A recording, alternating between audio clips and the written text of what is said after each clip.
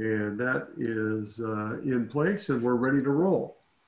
So once again, thanks everybody for joining me tonight. We've got several issues, little things we want to discuss with you, but mostly we want to have time to see if there's anything on your mind, anything we should be concerned about, any issues that we should be addressing as a group, and make sure that we're addressing any of those questions. But first, we have a little good news. Gary asked me the question, how many shift supervisors do we have? And the answer to that is we have 4 more than we did a couple of weeks ago. We have 4 new shift supervisors with us. 3 of them are with us tonight. And I wanted to start off by just introducing you to those who are the new shift supervisors, so you know who they are and begin to be able to associate names and faces if you have not already seen these active members in the past. And I've asked each one of them just to take just a couple moments and introduce themselves, just tell about what they've been doing in the shop, and hold up there, we got some sound going on. I was not anticipating. Dallas, can you mute everyone else? I'm going to.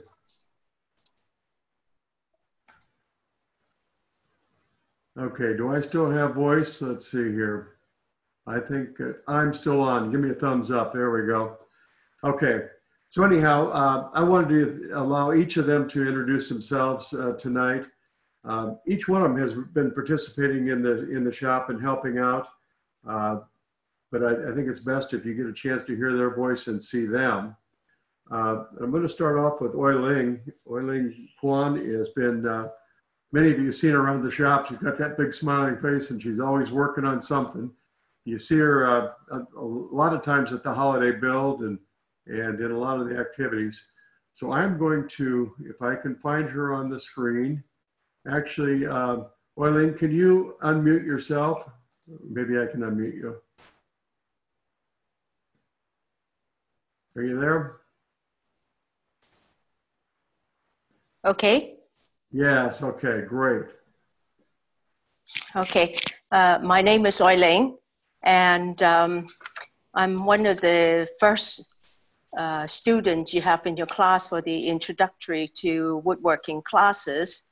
That was about 3+ years ago. And since then, I've taken other classes, both from the wood shop as well as from Palomar College.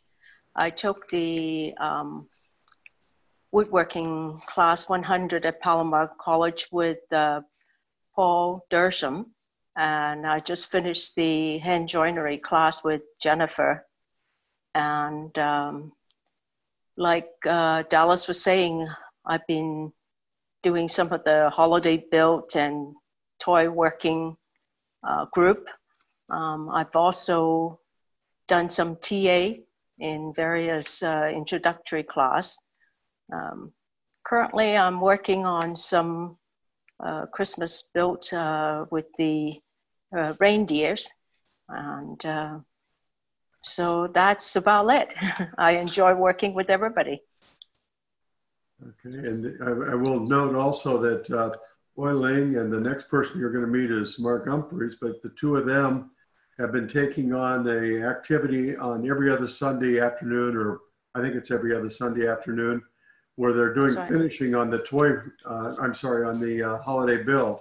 So projects that are partially completed but need some sanding, finishing. They're leading a group of newer members that may not have the ability to do a lot of things at home or don't have a shop to do it, and just finishing up projects for us. Oi Ling and Mark are leading that effort every other Sunday afternoon. So Mark, let's move to you. I'm going to try and unmute you. There we go. Hi, everyone.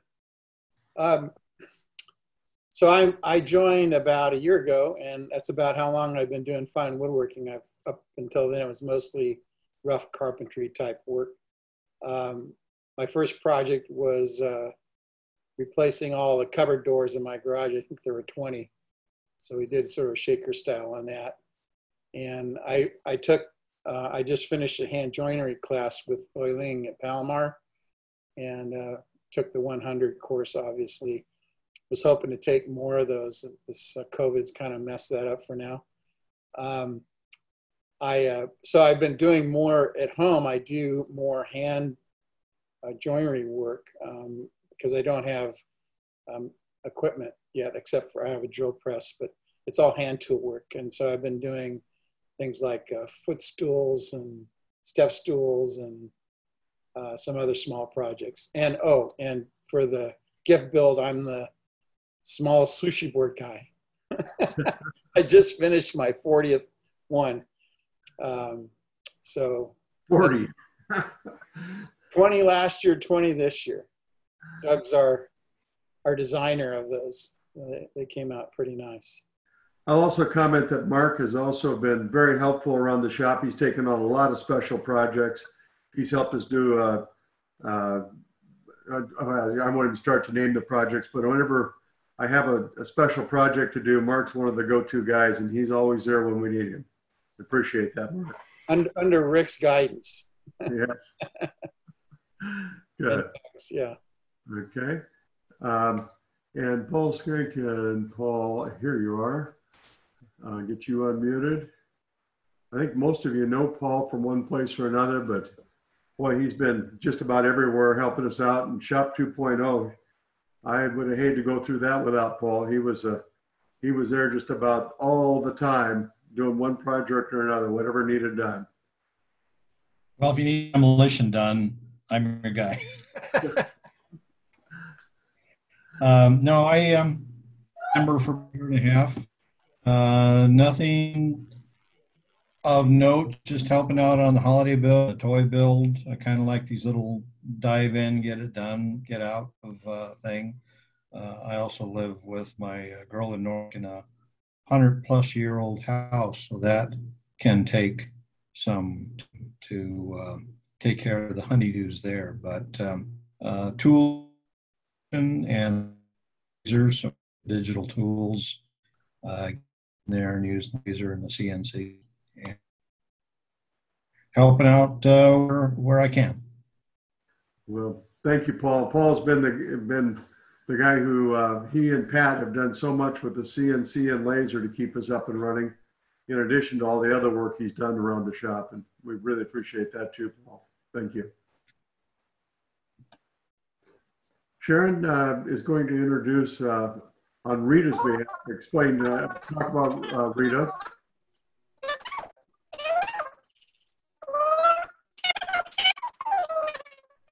I secretly always thought that Sharon sounded that way.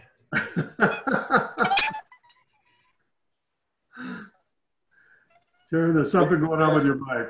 We had this experience with Sharon's husband, Jim, the other day. And I was telling Sharon about it, and she explained to me that about 1 out of every 10 calls, the voice comes out like that. So it's really squeaky. Yeah. Nicky Sharon. It's the helium. Okay, well, it looks to me like she logged out and is coming back in.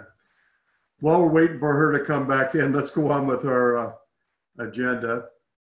And I'm going to ask our founding chairman, our grand leader, to share a few thoughts with you and give you a few updates on some of the things that are going on. Well, thank you, and good evening to everybody, and happy August. Hard to believe that it's August already, and before we know it, the year is going to be over. But it's always great to be with this group. I not only consider this our most important meeting, but certainly the group that's most important to the shop. And I really miss having the opportunity to get together and see all of you in person and shake hands and slap backs like we used to. But obviously this new lifestyle is something we're still all getting used to. And I too would like to offer a special congratulations to Oiling and to Paul and to Mark, as well as to Rita. You're a very important addition to a very important effort, and we really appreciate your willingness to take on this additional responsibility. How am I now? Now you're loud and clear. Go ahead, Sharon. Okay. I'm here to introduce Rita, who couldn't be here this evening, so I get to embarrass her. That'll teach her, huh? You probably haven't seen Rita around the shop a lot, but she's the one who took everybody's pictures for posting on the wall for the Shift Supervisors. She is our administrative director at the shop. You may not know this, that she's actually the person who started the Tri-Dubs, the Women's Woodworking Group, but because she was still working at the time, she didn't really have the time to devote to it, so I took it over. I asked her to send me some bullet points of what to say about her. And she told me that she took her first Palomar woodworking class in 2014. So she's relatively new at this. She's recently retired as a lawyer from the California Department of Justice, where she did Medicare fraud. And she mentioned as an aside that she was a champion pole vaulter. And I thought, what? Is she joking? So I Googled her, and oh my gosh, I'm going to embarrass her because she's not here. She holds many world records. She's won multiple gold medals for pole vaulting and the heptathlon. She held the world record in 2009. She was selected as the world's best female athlete of the year in 2009 by the track and field governing body internationally. Wow. It sounds like if we need someone to leap tall workbenches in a single bound, she can probably do it. So that's what I have about Rita. Wow, you knocked my socks off. I had no idea. I didn't either. Okay, she Gary. only weighs like 90 pounds, so she can launch herself. Well, the next time we need somebody to get up on the roof and handle that equipment up there, Dallas, we'll know who to send up. Just like... I got that one down. I second that. That's kind of a hard act to follow. Anyway, the main thing I wanted to say tonight was thank you. And I say that every meeting, and I mean it sincerely, and we can't say it enough. But thank you to all of you. You guys are the engine that drives this wonderful machine that we've built. And you do it so well that it's one of those things that when things are really running smoothly, you don't even think about or hear about it. And I think back to my retail days where customer complaints were just, part of the turf. And, I can't remember the last time I had a complaint on a shift supervisor or anything anywhere close to it. So it speaks well, not only of what you do, but the way that you do it and the level of professionalism and the people skills that you bring to the job. And neither Dallas nor Travis nor any of the rest of us can say it enough that we just really appreciate what it takes for you to do that. I flipped on the camera the other day, and Brian Blackshear, who didn't see him on there, but he was getting ready for his shift. And that guy was running around. Most of you are old enough to remember the White Tornado commercial, but he had a white shirt on and his white hair on. Honest to God, he looked like the White Tornado blowing through that shop, cleaning things just as fast as he could go. And by chance, it was my turn to do that the next day because I was going to open the shop for the holiday build. And I got to thinking, boy, I got to think back and remember our training. So I remember everything to clean and polish and decontaminate, because I know Dallas is going to be watching the camera just to make sure that I don't miss anything. So I brushed up on my skills and I got there early, and I went around there as fast as I could, although I can't hold a candle to Brian Blackshear. Only to find out later that the camera system was out that morning. So Dallas didn't even have a chance to appreciate what a great job I did that morning. But it certainly reminds me of how hard all of you work to keep our shop running. And again, we really appreciate it. The most important thing probably about what you do is that we've had 0 serious injuries, knock on wood, since we've opened the shop in over 3 years. And that really is quite remarkable. And I think if any of us going into this thing were honest, we would never have guessed that we'd be that fortunate. But it's not just luck. It's because all of you have done a wonderful job of keeping everybody safe and enforcing the policies and procedures that we've put in place, and helped us put good, logical procedures and safety policies in place, and they've worked. I spent an hour last week on a Zoom call with some of the guild in Georgia. They are thinking about opening their own shop, and we had quite a lively discussion. And of course, they were picking my brain on how we went about it. Unfortunately, there's not much in that brain left to pick, but they gave it their best shot. But about 45 minutes into the meeting, they said, well, we don't want to put you on the spot, but how many serious injuries have you had since you opened the shop? And when I told them we haven't had any, they were just blown away. And it really is something that all of you can and should be proud of, because it really is an important accomplishment. And obviously it's important we stay focused on keeping that record running. And then of course, COVID has brought on a whole new challenge. And again, I was reminded, as I did my turn in the bucket the other day, of just how hard all of you have to work on top of what you were doing already to implement the safety procedures that John and Brenda have helped us put in place to keep everybody safe, because that really is our most important responsibility, is to keep everybody safe. And when you do it, and you do it well as you have, you kind of don't think about it so much. You just take it for granted. But I don't. And again, I really appreciate what you do, and we want you to know it. 3 quick updates, and I'll let Dallas get back to your other business. First of all, you are one of our most important conduits in terms of communication to our members. So I want to make sure you always know what's going on in the shop. So from a financial standpoint, I just want to reassure everybody we're fine. It's been a solid year. We've had a couple of months where we've been in the red, as you might expect, but all the rest of the months have been not only in the black, but well more than the red in the other months. So we're in great financial shape, continue to be in great financial shape.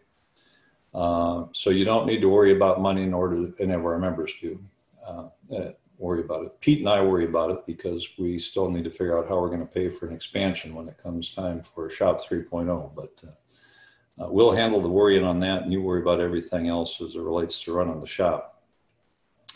One of the other questions I get asked quite a bit lately is, are we going to close the shop again?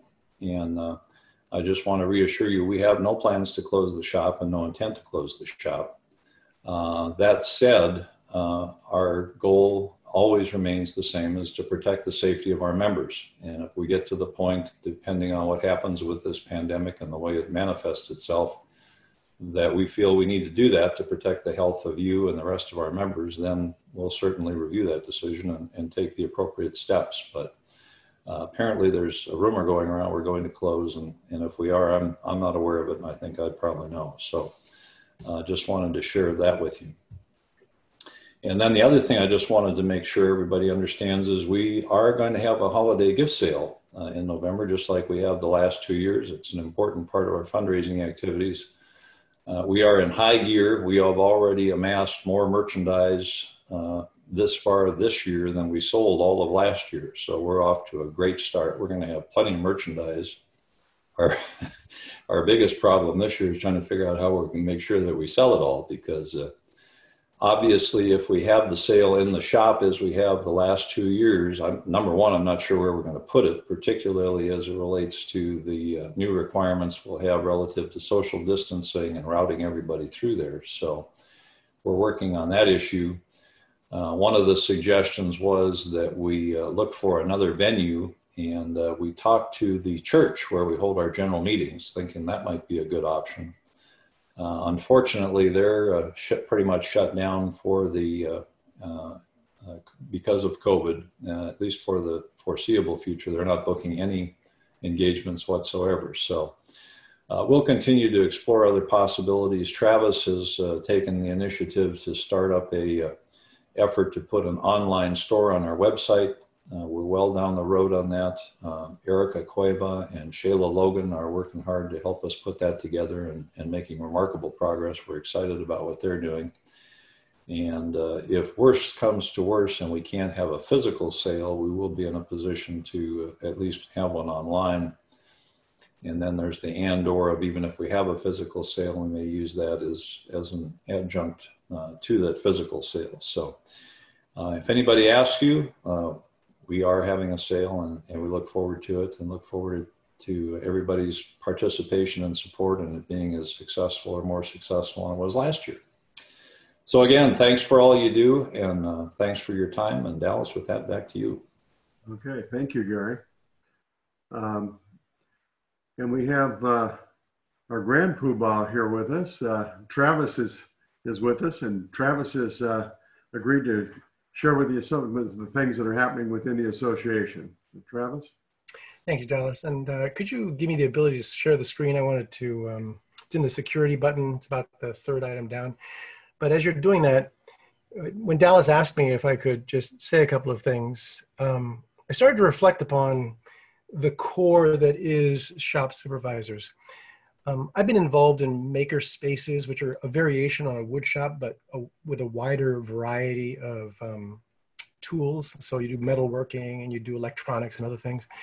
And over the course of that decade, the model that has worked has relied very heavily on a core, capable volunteer force that makes the place run.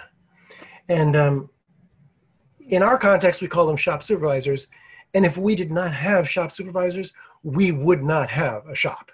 So it's incredible how whenever I reflect back on the community that is on this call, I think about how absolutely critical it was. If we didn't have you, we wouldn't have a shop.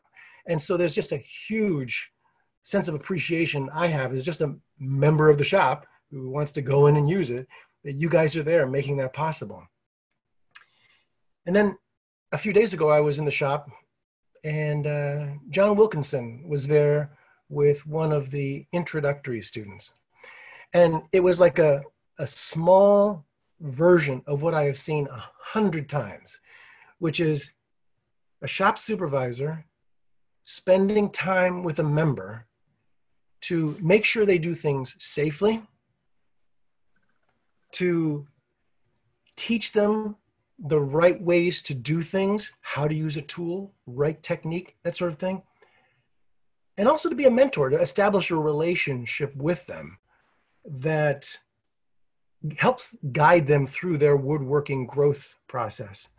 And I'm just so appreciative as just, again, a member of the shop, somebody who comes in and needs a guidance, because you guys all know I'm a relatively new woodworker, that you guys are out there making the shop possible, and then also guiding those of us who don't know woodworking as well as you do. It's just invaluable. And so just from my heart, thank you. It's just so big what you guys do. It's so generous what you give to us. In the context of mentoring is where I wanted to really just bring a couple of things to your attention. And to do that, I'd like to share a screen, which is a screen that Mike Lewis and Jim McGeehan put together, which is our website. So here we are at the website. And I want to draw your attention to this little area over here called online events. Here you can see the last general meeting that was done. And previously we had the Lumber Cycle tour. This is a tour of the facilities of Lumber Cycle. But I'm not drawing you here to show you those two things. I'm drawing you here to show you this. View full archive. The reason I want to draw your attention to this is so that as you are working with people and you maybe learn something that they're interested in, we have taken somewhere around 50 of our stored Zoom events and we've structured them on this page. So let's say you're dealing with somebody who turns out to have a passion for hand tools. They can come and they click on hand tools, and what they're going to see is the cumulative effort that Paul Duffield has done for his special interest group. And these are so far 7 videos, each of them around an hour long, covering some basic things like saws and sharpening, wet sharpening, spoke shaves. If you have a member that expresses an interest in hand tools or some specific aspect of hand tools, you can send them to our website and they can not only see what was done in the past, but they can choose to join a special interest group going forward. If they missed a general meeting, they can come here. They can see a general meeting. Let's say that they wanted to go on one of the shop tours. We've got those here. Doug is awesome, as we all know. Here we're going into the fundamentals. This is his Fast Start program, and he has had a series. Let's take the biggest series that he's done here. Over the course of 5 sessions, he's built a wall cabinet, a hanging wall cabinet, and takes us through the entire build process. So if you have a member who wants to take a project from soup to nuts and wants to also learn over the course of that process, this is a great place to come to. It's 5 sessions. He's now in the middle of a small veneer box build. Here are the first 2 hours, and there will be more after that.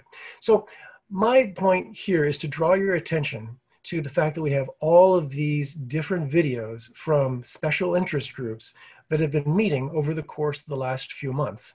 And that if you have a member that expresses an interest, then you can send them here as a resource. The second thing I wanted to bring to your attention was really a fallout of our last shop tour, which was with Lumbercycle. For those of you who aren't familiar with Lumbercycle, Lumbercycle is a nonprofit whose mission it is to take urban wood and find a purpose for it so that the carbon in it can be sequestered and it won't go back into the environment. So they take felled trees and they will dimensionalize them and square them up and make slabs available and basically find groups that will put that wood to good use. And one example of how they're working with us is that the holiday gift build has a bonanza of wood that was just given to us. Mike McElney is now working with them on our outreach program to do something for the new police captain. The folks at Lumbercycle are willing to provide us with wood if it advances their mission. One way is through programs that we have. Another way is through a program they have, which is if you'll make something for them which they can use at an auction to raise funds, then they'll give you a bunch of extra wood. So let's say you have a member that just wants to get access to wood, and just so you know, the wood is just that wood that grows in San Diego County. It's not like the world of selection. It's what is a felled tree in San Diego County that they have processed. But if a member wants access to inexpensive wood, they can make things for Lumbercycle and get extra wood for themselves. And lastly, while they're not a store that you could just go to at any time you want, if you go when they're there, you can get wood for crazy cheap prices. It's huge slabs, 5 feet tall, 24 inches wide, live edge, $35. I mean, it's like bonkers good deal. And again, it advances Lumbercycle's mission if they can find places where that wood can be used to sequester the carbon. So as you mentor folks, you guys have more contact with our members than anybody. As you see them and as you see what they're interested in, these are some additional resources you can send them to, places where they can learn about topics and join special interest groups, and a resource for wood that is either going to advance our programs within the association, or that they can just get cheaply or for free if they'll make things that they can use for fundraising auctions. And without you knowing that, you'd never know to bring it up. So thank you, Dallas, for giving me the opportunity to share these things with folks. But aside from a huge heartfelt thank you for what you guys do on a regular basis for making the shop work and keeping us safe, I wanted you to know about these 2 extra things. And with that, Dallas, I'll just turn it back to you. Thanks. Thank you, Travis. And I've got to say that the Zoom thing has really been a great bridge for us during COVID. It has brought us together, and it has allowed us all to pursue our hobby, as well as pursue the interest of the association and fulfill some of our mission to increase the awareness of woodworking and assist in the community. So thank you, Travis, for bringing that together. Gary mentioned the holiday build, and Doug Glessner and Dan going to give you a little update on some of the things, and then also ask for your help with some recruiting. So, Doug? Thanks, Dallas. So over half of you have already contributed to some degree for the holiday build or have been coming to the holiday builds themselves. All I would ask is that as shift supervisors, as you see someone working on a project in the shop, just ask them, hey, would you consider making one of your projects, making 2 of them, and donating 1 to the holiday build? Like Gary says, we have a large volume of inventory, but we're always looking for variety of projects because that's what makes our holiday build so successful.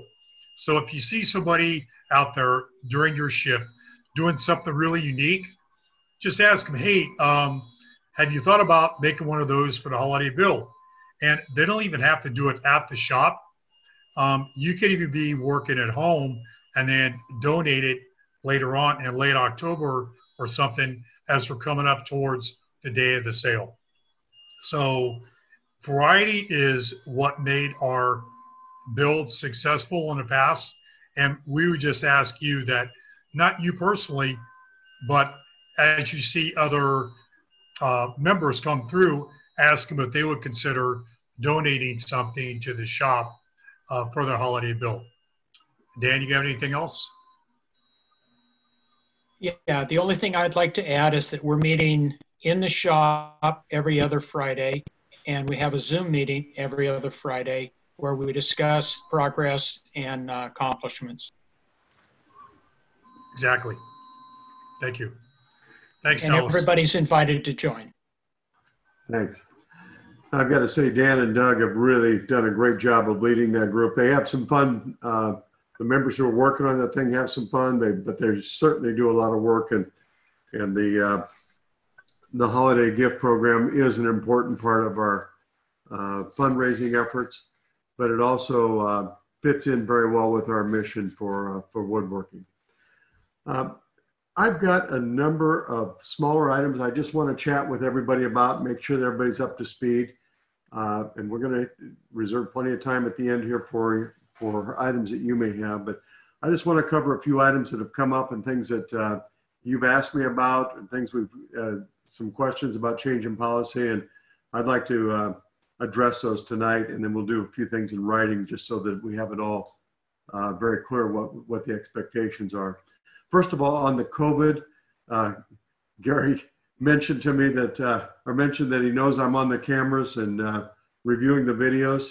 Yes, Sharon and Rick and I and Gary and others do review how we're doing on compliance with our procedures, making sure that we have the social distancing, make sure the masks are done, all the steps we're doing the proper cleaning. That's the thing that keeps us safe. We've had a few small issues that we've had to resolve, but the on-site reviews we've done and the video reviews look really good, guys. And I've got to tell you, I appreciate how you've done such a great job of making this something we take seriously. It's no joke for anybody, and it's something we cannot play with. And I truly appreciate the work that you've done on this. We just got to keep doing it. There's nothing there that makes us believe that there's anything less of a risk today than there was before. So we're just going to have to keep doing this until we learn otherwise.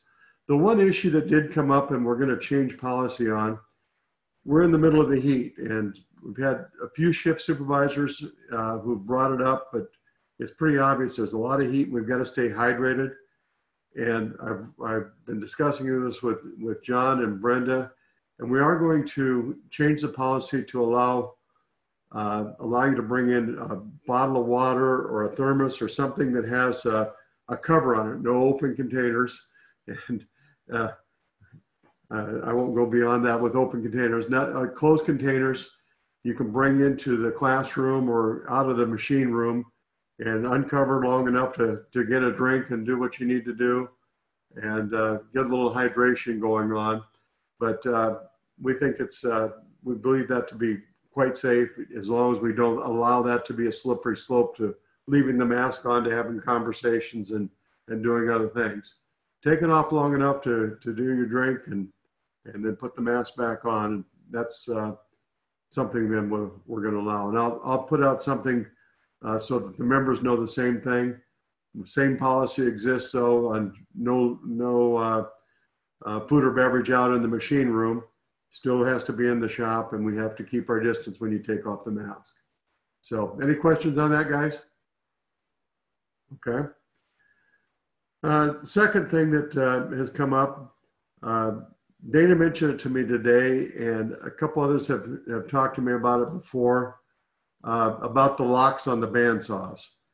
When we put the locks on the bandsaws, we were having crazy problems with bandsaw blades breaking and things getting, they were just being abused, particularly the resaw blades.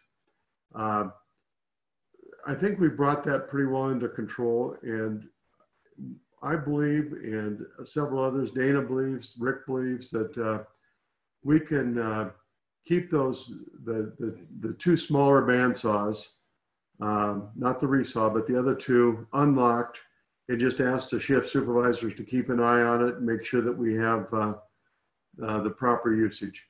But so they don't have to keep running up to you to get the shop, get the saws unlocked, and we don't have to keep messing around with that. We'll go ahead and take the locks off those two saws. Mary, I think you've got the shop in the morning, don't you? Tomorrow, would you take those two locks off and put them on my desk? Yes, no problem. Okay, thanks, Mary. If you're not aware of it, we've added an exhaust fan into the classroom. And it works really quite well. It's not loud, so you don't know that it's on most of the time, but it sits up in the ceiling and it moves a lot of air out of the top. The switch for it's right across from the badges by the aprons, and a lot of times you're not going to know that if that fan is on or off. We haven't yet put a light on that switch so that you can tell. Rick is working on that project, and sooner or later we're going to figure out a way to get enough wire through that conduit to be able to get the light in. But in the meantime, we're leaving the windows open in the classroom, the high windows, so we get that heat out of the top. And during the summer months, I urge you to leave that fan on day and night. That fan draws relatively low power. It's high volume, low pressure fan. It's only drawing about an amp or an amp and a half. It's a very relatively small motor that's moving the air, low pressure, but high volumes through there. So it's not costing as much to run it, but it has made a huge difference in keeping our classroom much more comfortable than it would otherwise have been. So if you see that fan on, you can look up in the ceiling. You'll see the louvers are either open or closed. Those open up automatically when you turn on the fan. I urge you to just leave that on. If it's hot in there, you might just take a look and make sure that that fan's on and that we are exhausting that heat out of the top of the building. Okay. New members. Our shop membership was a high watermark of about, Sharon, help me out, it's about 375, 380? Let's see if we can get her full voice into this. She's still muted. There you are, Sharon. Yeah, our high was 378. 378, okay. So I was right in the ballpark. Yep. And now we've had some members who have moved on, some normal attrition. Unfortunately, one or two members have passed away. We're down now several members. So we're going to, for the foreseeable future, try and keep our shop membership at about that 375 mark. We're not going to go above that until we can have more people in the shop. We want our members to all have access to the shop. So we're going to hold it to about 375. You're going to begin to see some new members come in. We'll be asking those of you who are sponsors to help us with the training on those. But a couple things I want you to be aware of with that. First of all, we have a huge demand for access to our shop. I think, and Sharon or Nancy can tell me for sure, but I think it's about 70 or 80 people we have on the wait list. Is that right, Sharon, Nancy? Is that about right? Yeah, about 70. And so, and these are people who've been waiting to join. We're beginning to now see if they're serious and see if they're ready to join. But along with this, with the new members, we're really making it very clear that with membership and joining the shop comes a responsibility to be a volunteer. And so before they join and before we agree to take them into the shop, Gary and I are meeting with them via Zoom before they even pay, making sure it's real clear that they have an understanding, appreciation, and a commitment to do their part to help run the shop. So we'll be emphasizing that. We'll be asking many of you to pair up with some of these new members and help them with some assignments and tasks that we'll be asking them to take on. We want to get them started in their volunteer activity shortly after they join. We don't want that to be a long period of time beyond. If you come up with tasks that you think would be a good assignment, things that might be a few hours a month for somebody to do, you know, like Paul Duffield's been taking care of the retail items, taking care of filling the dominoes and getting those put in the rack and putting the sandpaper up. Well, Paul's doing a million other things. That's a good thing for another member to be doing. There's filing to be done. There's numbers of tasks, certainly with holiday gift build, and the tool leads may have some things where they need to have things organized or documented. If you have some tasks like that, some things that we can be asking some of our new members to take on as an initial responsibility, bring those forward to Sharon, Rick, or I, and we'll see to it that the new members get those assignments going. Gary, do you have anything you want to add about that? Just that we could really use your help also in encouraging existing members to become more involved. And we've got some acute needs right now. We got a lot of things going the right direction, but there's some holes that are going to be appearing in the dike here. Turns out Doug Lesnar really is serious about going to Ohio, and there actually is a house back there. And one of these trips he's probably not going to come back from. So we need a new special projects manager. We really need a personnel type person to administer what Dallas just got through talking to you about as we interview these new members and pair them or begin to identify potential areas where they might want to volunteer.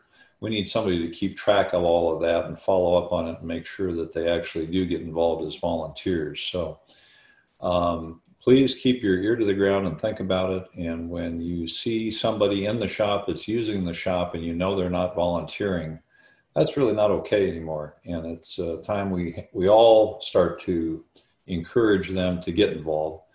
And it's for their own good as well as for the shops, because as all of you know, the reason you're here is because you find it rewarding to be a part of operating the shop. And we want everybody to feel that way and do their part. And of course, if everybody does it, just a lot easier for everybody. So any help you can give us are much appreciated. Thanks. Great. Thank you, Gary. So just one clarification. So if somebody offers to make a second item and donate it, is that considered volunteer hours? That's a volunteer effort too, yes. Okay. Thanks. That's one more way to volunteer.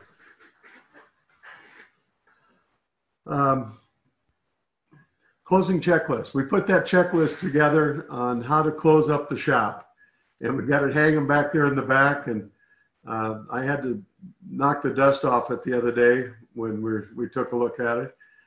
It's obviously not getting used very much. But when I take a look at on the video, I can see that you are doing the closing properly and you're going through all the steps, even though you're not documenting it that way. And excuse me, my voice is cracking.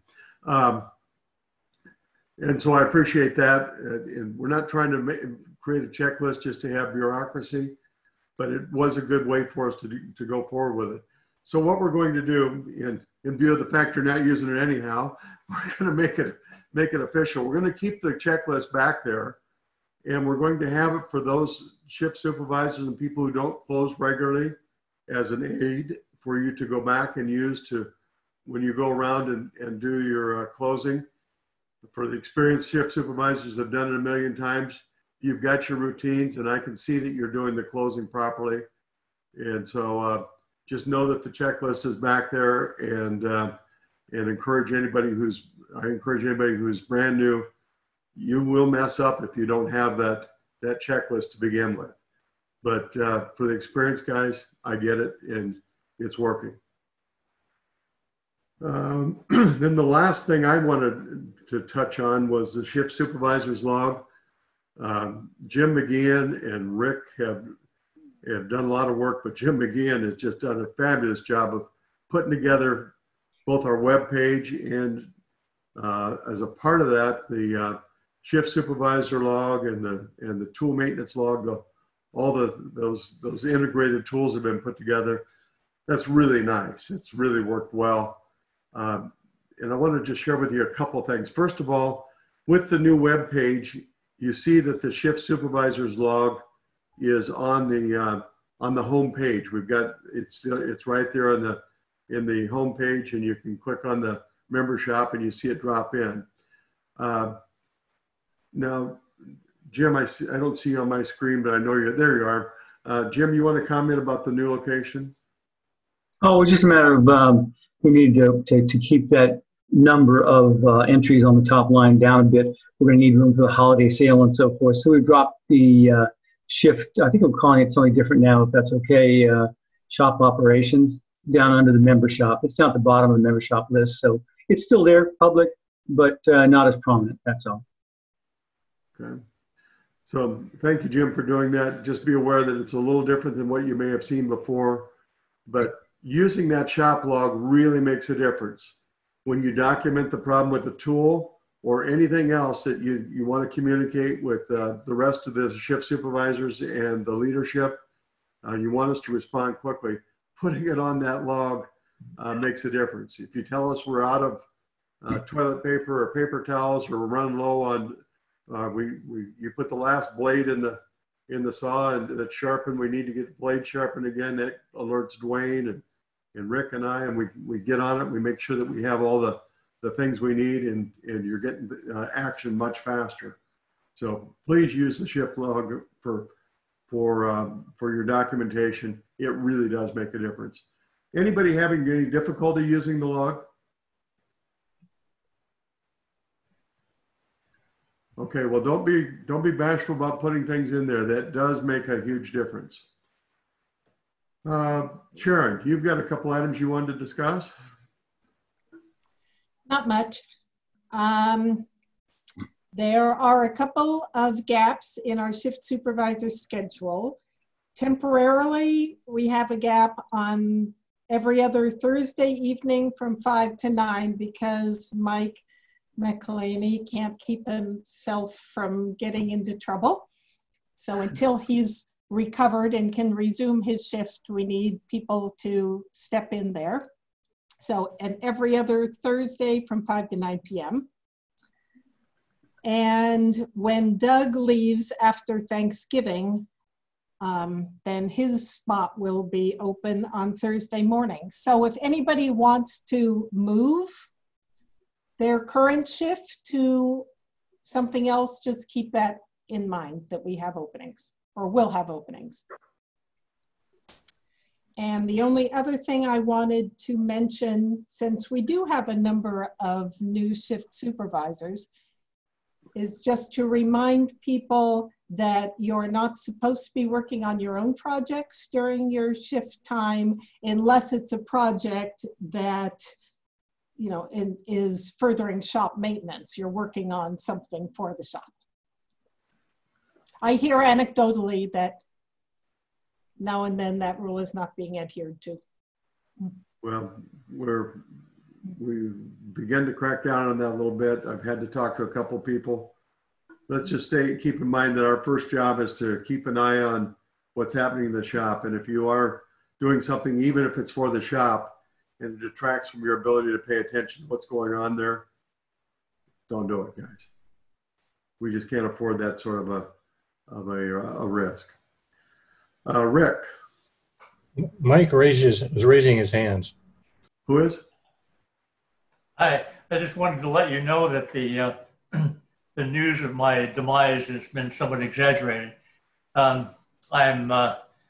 doing quite well. I had an injection the other day in the shoulder, and the cuff is coming back, and I'm working in the shop all day. So I think I'm going to miss one more week, and I'll be back on the Thursday night bit, and we'll go from there. And I'd like to attest to the fact that Mike McElney is at least back in terms of being able to text. So far today, I think I've received 9 from him. Among them are 5 pictures of butterflies and trivets. Yeah, there you go. What else could there be? All right. Okay. Rick? Yeah, I just want to, tool leads, you know, all but one of the tool leads are shift supervisors, and it's pretty cool just how everybody takes ownership of their piece of equipment or group of equipment, and the shop log and giving people a heads up on that was really helpful.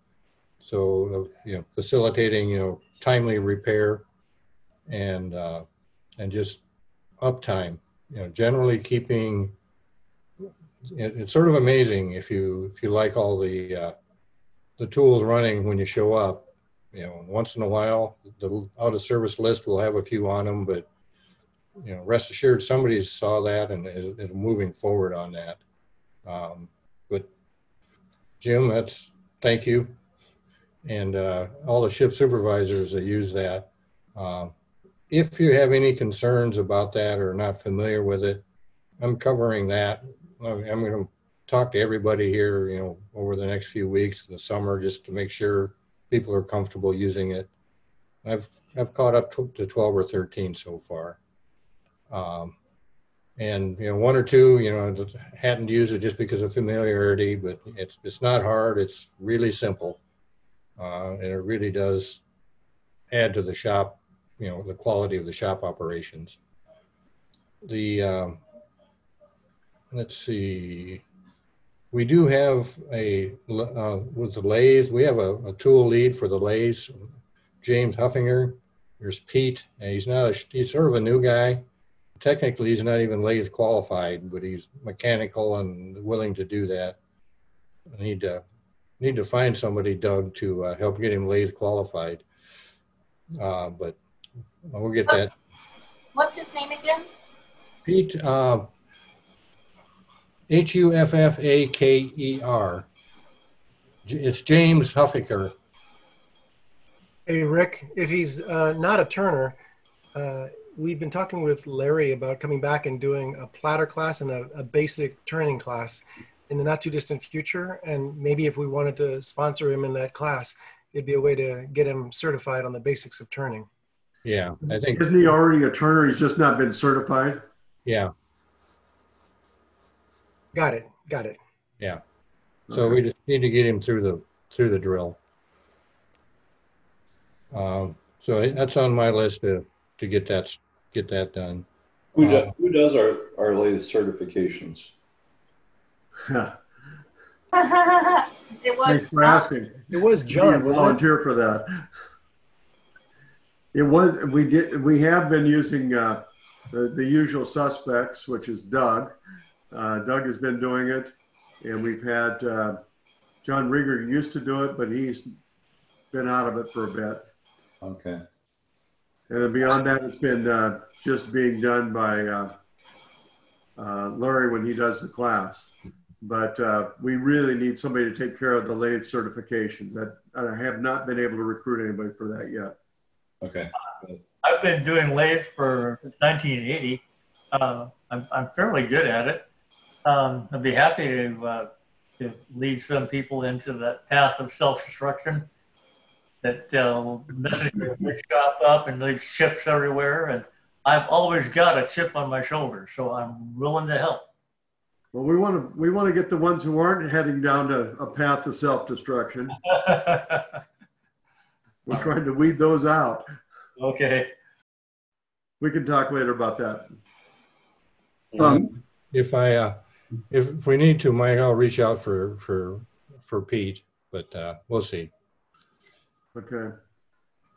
Anything else, Rick? I'm also going to touch base with all the shift supervisors. I've caught up to quite a few about just making sure everybody's comfortable with the saw stop cartridge change.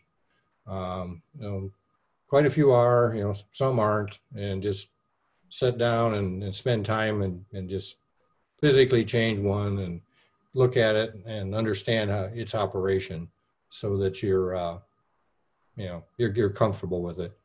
But it's not hard. It's just seems exotic, but it's actually pretty straightforward. Hey, Rick? Yes. Rick, I have a question about that. Sometimes it is hard because that spring, when it fires, it pushes the arbor of the blade, against the saw, and it's really hard to get it off. Is there an easy way to compress that spring so that that's easier to do, or is it? You have to reset. You have to take it the full lower, take the saw to full lower, and that resets something in there. I'm not sure exactly, but you take it all the way down. We'll take this one offline, but you're talking about after a cartridge fires, Jerry? Right, the cartridge fires, and there's that big heavy spring that pushes the mechanism into the blade to stop it. Well, that spring is still pushing the blade against the arbor, which makes the whole assembly hard to remove because you got to pull it off the blade and the cartridge together, and it's kind of the spring is preventing you from doing that easily. Okay, well that's after a cartridge fire. What we wrenched and making sure all the shift supervisors know how to do is to properly change and set up a blade. I saw Jim shaking his head Jim Strawn saying, no, it's not an easy thing. But after one's gone off, we'll leave that one to Jim and Rick and you and Dwayne to kind of work through that. We don't need all the shift supervisors to know how to. Hopefully we don't have much. Yeah, we don't want a lot of experience on that. And just as a side note, I talked to Trent at SawStop, and he told me how to do all that. So I can catch everybody up on that at the appropriate time. Jim, do you have a comment? Strong? No, it's not difficult. You just have to, you don't do it often enough to remember the steps. And that'd be the way that we want to be in. Lowering it all the way down, Yeah. Okay. Hey guys, there's no shame in admitting you don't know how to change that blade or the cartridge. Please, if you're not comfortable with that, reach out to Rick and Dwayne and ask for some instruction on it. We had one cartridge fired because it wasn't changed, was changed improperly, and they'll go to you quicker, faster if you reach out. They'll hook up with you and get you some real practical experience in doing it. So contact Rick or Dwayne and ask them to give you a little hands-on instruction. If you're not absolutely comfortable, don't guess on that one. So the bottom line is you take the blade all the way down, and that relieves the pressure of the spring to make it easier to take it all off. Yes. Jim's nodding. Is that true? Yes. It can, and sometimes it doesn't. And then if it doesn't, then you have a whole nother procedure. Because basically, sometimes the brake actually goes in and locks with the blade. It becomes one unit. And that's when you have a different procedure to remove the blade and the brake unit at the same time. That's too hard to explain you just broke into something now. What is all that stuff behind you that you've made? What is that project behind you? That's just photos of some birdhouses that I made. Oh, this is you have a green screen or something behind you? That's your. Yeah. They look huge. That's just my background. They're not that big. just a photo of Dwayne. They look as big as you. Yeah, they're not. They're probably about 12 inches tall, 14 inches. Okay, well, they look like they're 4 or 5 feet. Yeah. Yeah, I don't have. Rick, are you done? Yes. Dallas, can I add something on to what Rick was saying? Sure. Just let's share the screen for a second. I'm not sure you see the right screen now. Do you see the, there you go, member shop page screen? Thank you. Yes. Okay, I just want to point out that now it's been happening all along that when you update the log, it updates the out of service, but we haven't shared that with the user community. And Rick and I coordinated on this earlier this week and decided to start putting it out there wherever we can see it. So when you put an entry in that says that the out of service status is out of service or limited, it gets posted here so people coming into the shop can check it before they come in. So just bear that in mind when you make your entries. Okay. That's really a handy thing, and that's something that we'll ask Gary for a little help on with the update, so our members know that they can check the status of any piece of equipment before they come in. Right. That's a handy thing for them. Thank you for putting that up, Jim. And that automatically is populated when a shift supervisor takes something out of service, or if they put it in limited service. Or the tooling, either one, yeah, exactly. Okay, great. Okay, guys, that concludes the things that we had to cover. Are there some things that you wanted to discuss or any issues that you wanted to raise? Suggestions, ideas?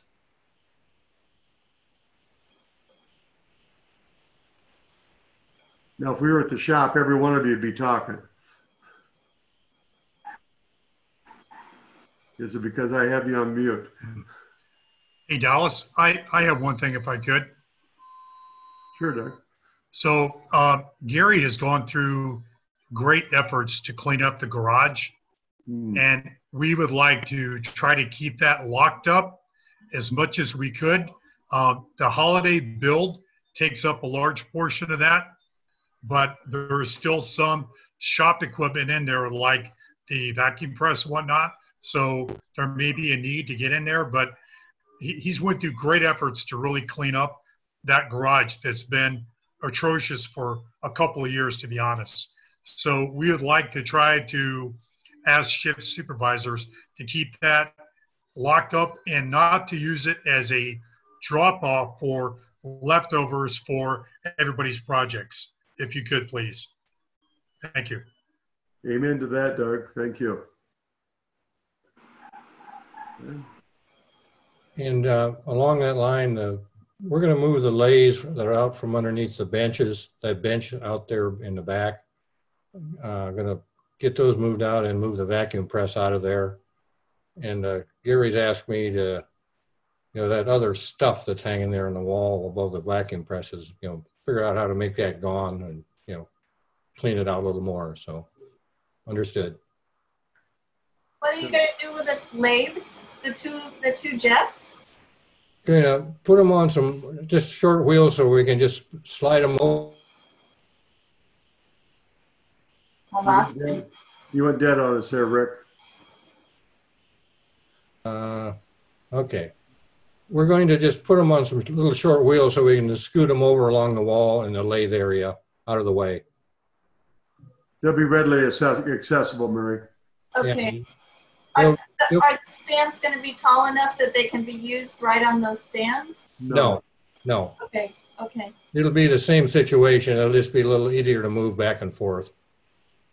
We'll just be able to scroll them away in a corner. Okay. One of the reasons that we built that storage area when we first opened the shop was to give members a place to leave projects in the glue up stage overnight.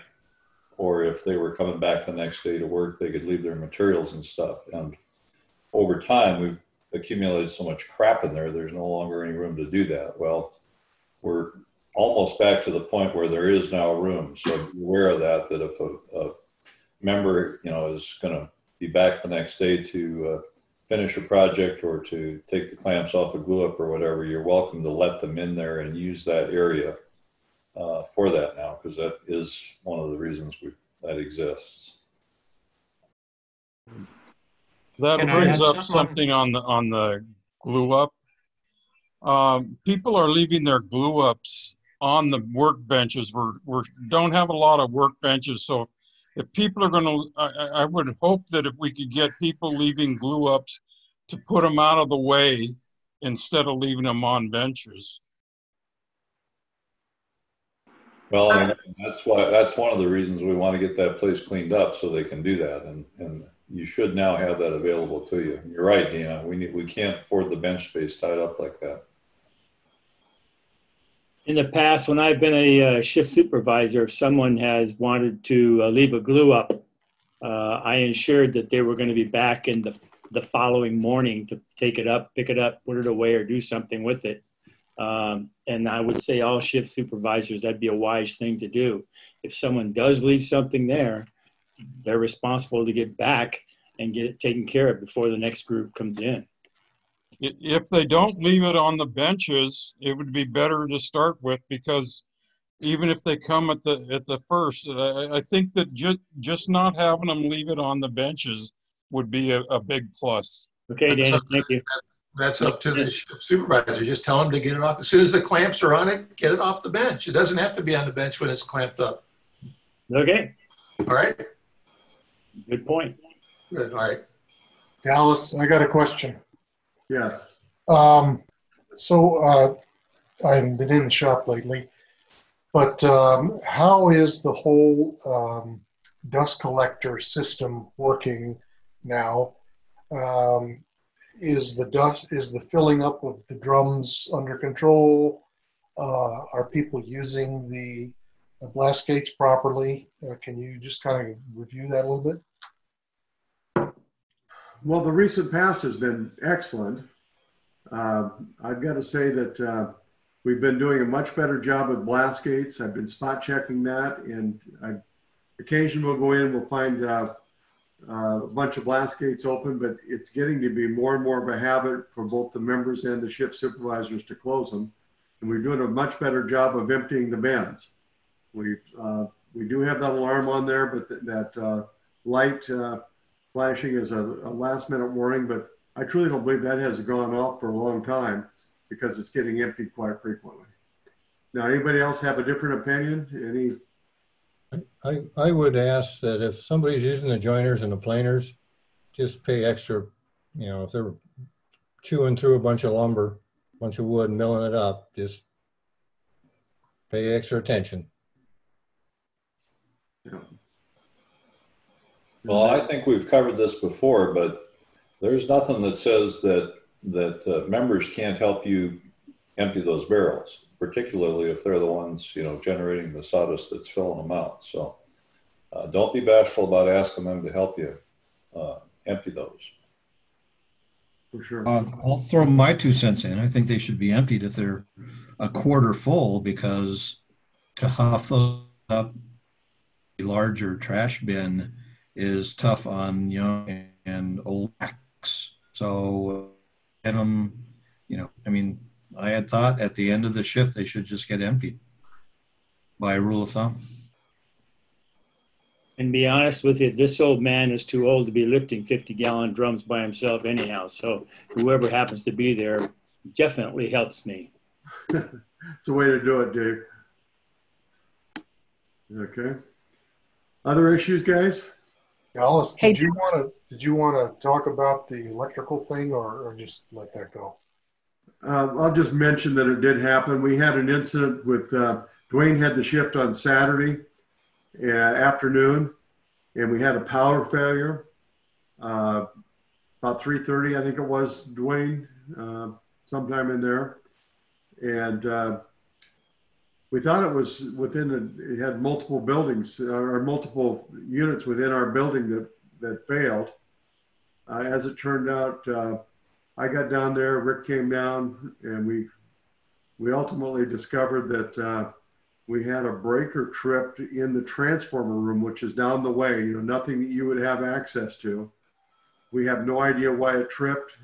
I'm going to be doing a little further investigation with the building manager and others to see if we can identify the cause. There was no extraordinary loads at all. It's not like we've got air conditioners in our building or anything else, but we don't have an underlying cause of why that tripped. It gives me a little heartburn that we may have it happen again until we can identify the real underlying cause. So nothing for you to worry about, but if it does happen, boy, call Rick, call me, and we'll get on it right away. Hopefully we'll figure out the problem before we have a recurrence. So did the saw Dallas, stops? I thought. Pardon me? Go ahead, Paul. Did the saw stops trip upon power loss? Well, the saw stops were not even in use, according to what I understood. Oh, Ford dodged that bullet. Wayne, you there? I thought we had a key to the electrical equipment room. We do, but you have to know what to do with it once you get there. So, okay. And neither one of the table saws were in use when it happened. So, you know, they didn't fire, and when power came back, no issue. Yeah, it would be a design flaw if they would fire on a power outage. Oh. Nancy, did you have something? You looked like you were getting ready to say something a minute ago. Yeah, I had a question. I put it in the chat, but it was about the tool sale. How do we handle people buying the tools in the tool sale and stuff like that? Okay. The good news is most of the things have already sold, but we'll be having sales on tools off and on. We still have, I think we've got a couple of air compressors left, and the spindle sander, I think, is still there. But the way you handle a tool sale is you just simply take the money and give them the tool, let them take it away, and you record who bought what. You know, they bought Nancy bought a spindle sander, it's $175, and you mark it down and put it in the envelope on my desk. Just that simple. Great, thanks. We're working on something with our treasurer, with Gary, our treasurer, to set up a PayPal account so we can pay for some of these things on PayPal. We don't have to handle cash all the time, even for like domino sales and other small things. But that's not set up yet. So right now it's cash or check. Okay. Other questions, guys, or any comments? I have a question on the tool sales. Do we not have to worry about sales tax on those? That's an issue that our treasurers are working through right now, both the holiday sale and the tool sales. But for right now, no, don't worry about it. It's a good question. It's a technical question that the CPAs are working through right now. Okay. I just have one quick thing. Am I on? You're on, Jim. Okay. Travis was bringing up lumber cycle, and this is a project that I made, and we'll be making them in the toy class. It's a wooden mallet made entirely of wood out of lumber cycle. So cool. Tuesday we'll be making these weighted mallets, and I think it's a pretty good project. And I like to do different things in the toy class. We don't always make toys. We do other things too. So something different. So what's the species you have there? Maple and red gum eucalyptus. And the red gum eucalyptus is harder than crazy. Really? Yeah, it is really extremely. I have a stack of blades I'm getting sharp after this. But you can do on anything with this thing. And it's got BBs in the center of it. Cool. So that ought to get you into get some people enticed to come into the toy build. Yes, I hope you see all of you on Tuesday. Okay, that's it. Okay. Okay, guys. Not seeing anything else.